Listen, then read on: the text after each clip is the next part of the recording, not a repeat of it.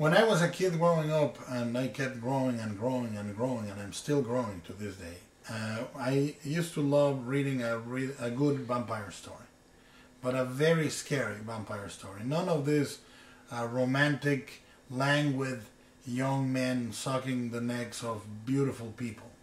I loved a really chilling story about the undead that made you realize the otherness, the scary void of an animated corpse that lusts after your blood.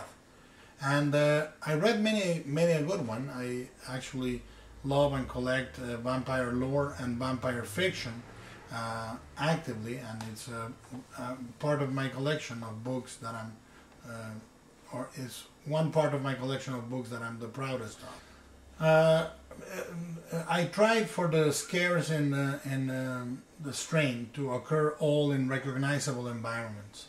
Urban environments or suburban environments that we all know and feel safe at.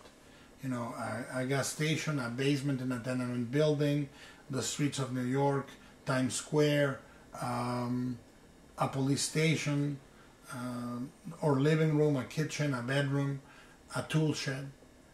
All these moments happen in places that are normally quite safe for us, and each of them tries to be very specific in how that sense of safety is broken and violated, and they also try to be very specific about how each of the feelings of these vampires is acutely detailed and painful to read. So you will experience this sense of dread and horror along with the victims in the book.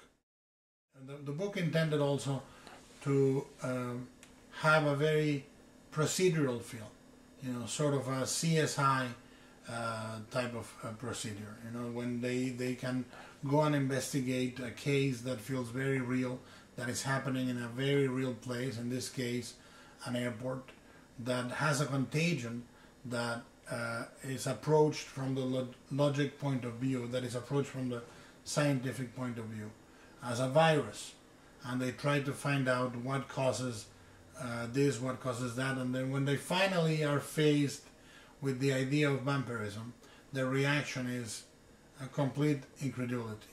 But I tried also to make the vampires as menacing and as real and as absolutely disgusting and alien as possible. I tried to make them into a plague of creatures where you do not recognize the humanity, but our own inhumanity in them. I hope you enjoy the book.